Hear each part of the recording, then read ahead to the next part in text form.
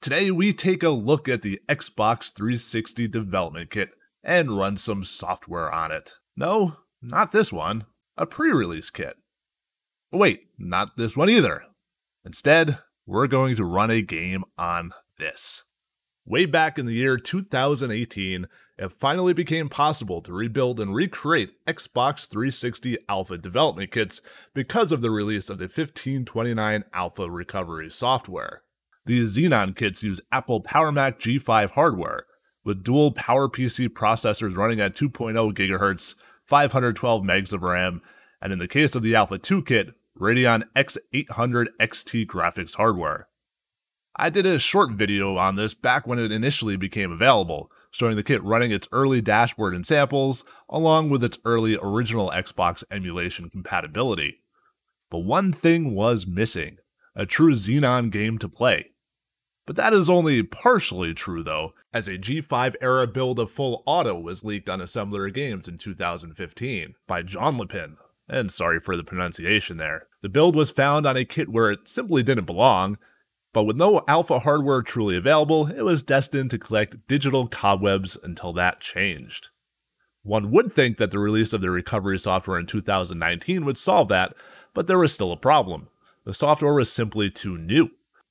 Because of the ever-changing nature of building console hardware and software, it is often the case, especially early on, that games designed for other versions of software simply don't work.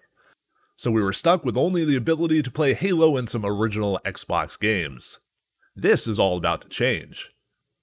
Further discoveries by obscure gamers have made more software available, including at least one version, 1434, which predates the other release, that should theoretically work.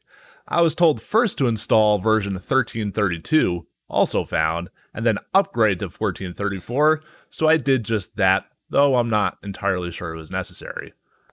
Neither recovery has an early version of the Blades dashboard, but that really isn't necessary. I did hit one hangup though. I previously noticed that my selected networking card wasn't working in the G5. I thought it was due to being installed in the wrong slot, but that doesn't seem to be the case, it just doesn't work. I did order another one, hopefully a working one, but in the meantime, I have a video to make. So I had two choices: see if any software could write to the early Xbox 360 file system, or burn a DVD and deal with potentially slower load times. I decided to go with the latter, the easier route, and it seems to work just fine. Before we hop into true gameplay, let's take a look at the debug menu.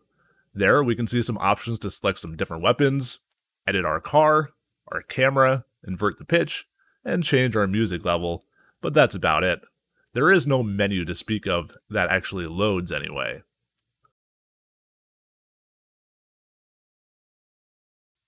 A file within the game itself has some other hidden options, including potentially multiplayer, so that may be worth a look in the future, but I have a video to get out. For now though, I've talked enough.